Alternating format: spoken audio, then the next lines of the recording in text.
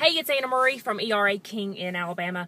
Got a little frustration this morning. Wrote up an offer on a house early yesterday evening, and I get ready to send it over to the listing agent.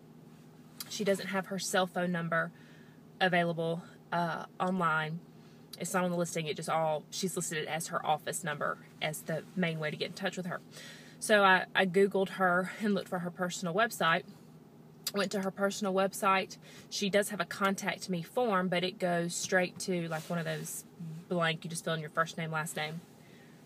No way for me to email her the offer. Again, she has her office number listed as her primary contact number. Went into the MLS because there's a roster.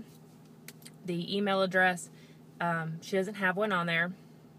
She just goes to, and she has no cell phone number listed either. So now I've been holding on to this offer since 5:20 yesterday afternoon.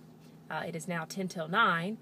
I've left a message with her office and just waiting until she calls into the office to check her messages, or she goes into the office to check her messages to present this offer.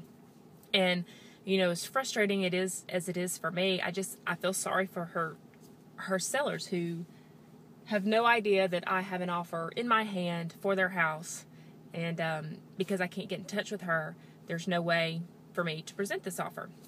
It's unbelievably frustrating, as you can see. So, you know, if you get ready to list your house, make sure that your agent that you list with is easily accessible, because I feel pretty sure, I know how my sellers are, you know, they want to know as soon as possible when an offer comes in. So, like I said, I'm going to sit here and wait for her to call me back, because I left messages yesterday, and then I've already called again this morning and spoken with the receptionist at her office to let her know to please call me because I have an offer. So, hopefully she'll call soon.